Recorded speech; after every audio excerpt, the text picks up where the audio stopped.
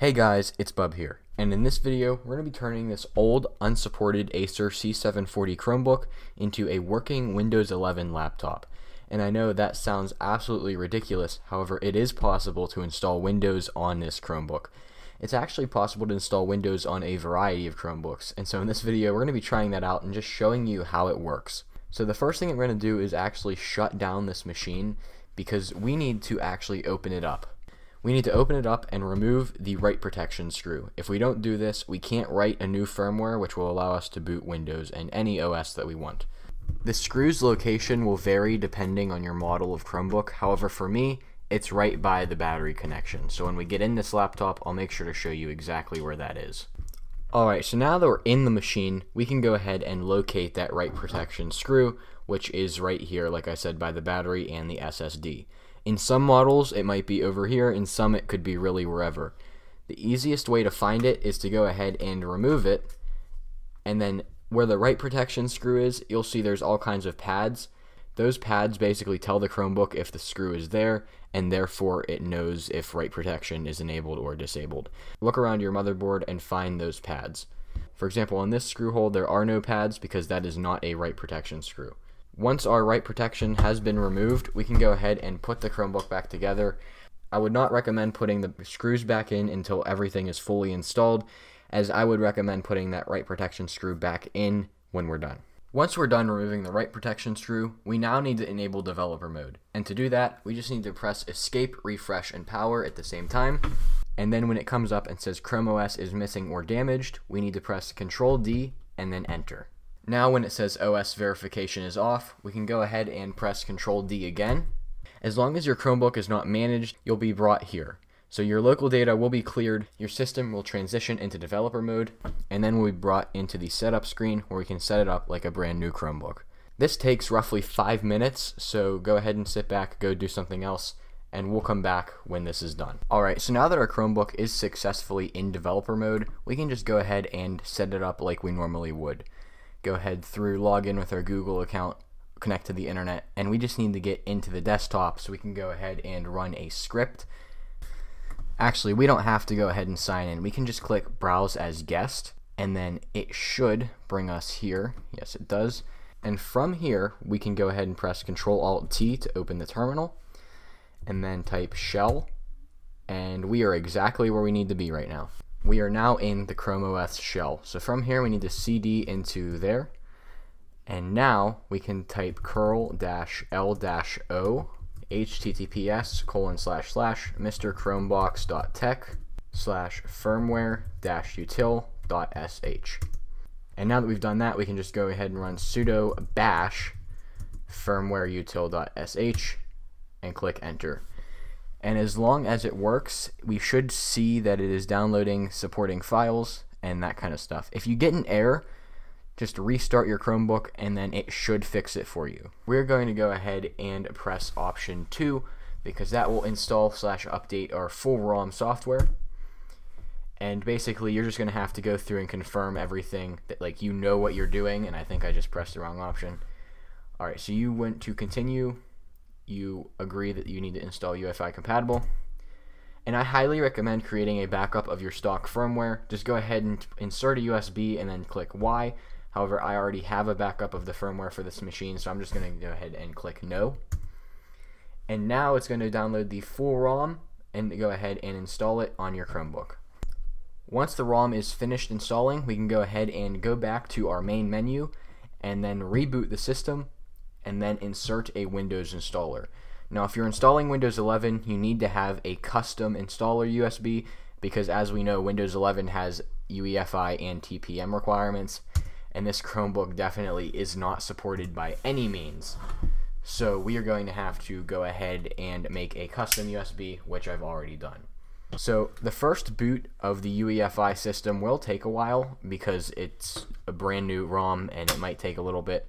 However, once it boots, the first thing that we're going to have to do is just spam the escape key, because that brings us into our boot options. And here we are inside of our little BIOS. We can go down to boot menu and then select USB disk 2. And if it boots successfully, we'll see the boot logo, and then we should see the little spinning wheel on the bottom. Now, to get through Windows Installer, you will need a USB mouse because the touchpad on ChromeOS does not work without drivers. So go ahead and grab a USB mouse right now. Alright, so now that I have a USB mouse inserted, we can go ahead and just go through like we're installing Windows on a normal computer. So at this point, you've basically gotten past every proprietary thing. Now we just have to install Windows and then install the drivers. If you have a product key, go ahead and enter it. However, I would recommend installing Windows 11 Pro N for workstations, as that is probably the most lightweight version. It doesn't come with as much bloatware as Pro does, and overall it's just more lightweight. Now here comes the fun part. Because of how ChromeOS is installed, there are all these partitions on the SSD. So we have to go through and delete every single partition until we have a 14.9 gigabyte unallocated space, or however big your SSD in your Chromebook is. In some Chromebooks like this C740, the SSD is upgradable. However, I don't have an SSD to throw in it right now, so we are stuck with 16 gigabytes. However, for a web browsing device, that's probably way more than enough, and that's what this Chromebook is going to be used for. And once all of our partitions are unallocated space, we can just go ahead and click Next. And now we're installing Windows on this Acer C740. So this could take a while depending on how fast or how old your system is. So just go ahead and let this run until you see Windows setup. Alright, and here we are. We are now in the Windows 11 setup on our Chromebook. So honestly, we've done it. All that's left to do is set up Windows like we would on a normal computer. So for some reason my network would not connect, so I'm going to go ahead and try that later. However, once we get into the desktop, all we have to do is install two drivers, the Chromebook keyboard remapping utility and the touchpad drivers. Once we do that, the graphics driver will download automatically and we should be good. Alright, and we are now connected to the internet, so we should be automatically downloading a display driver. Yeah, we are. So for the drivers, all we need to do is go ahead and go to the website that I've linked in the description and download these two drivers, which I already have on the install USB, ChromeOS touchpad and Chromebook remap. The first thing we're going to do is install the Chromebook touchpad driver. Make sure that we can trust the human interface device software, and once we do that, our touchpad should work just like that.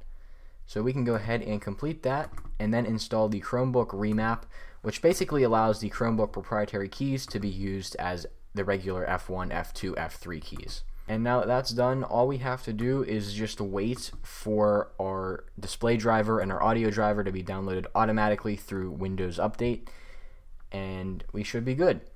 Although one thing to be worried about is your storage if you have a 16 gigabyte device. We have 3.2 gigabytes free right now.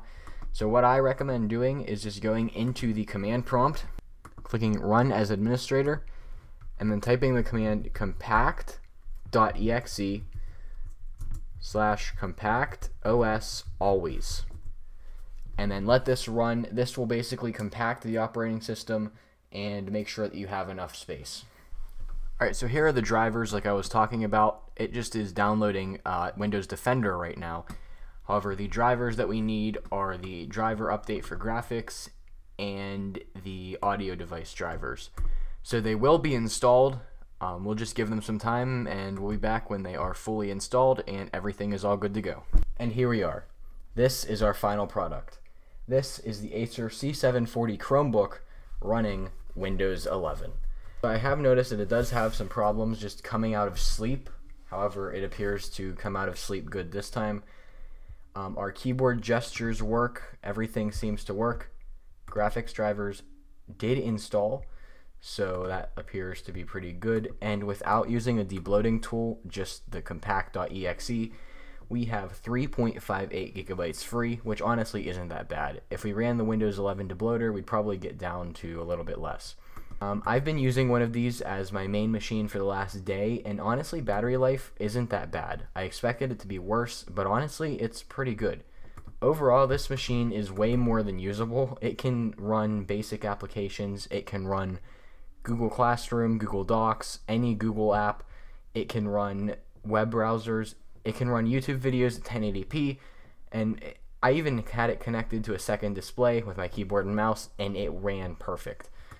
So honestly, this is a really good idea if you need a cheap Windows machine. The only thing I would do is upgrade that 16 gigabyte drive, which on these Acers, they are actually really easy to upgrade. With that being said, thank you for watching this video. If you liked it, make sure to subscribe if you're new around here, as I do all kinds of different technology videos, including device restorations. That being said, I'll see you all in the next one.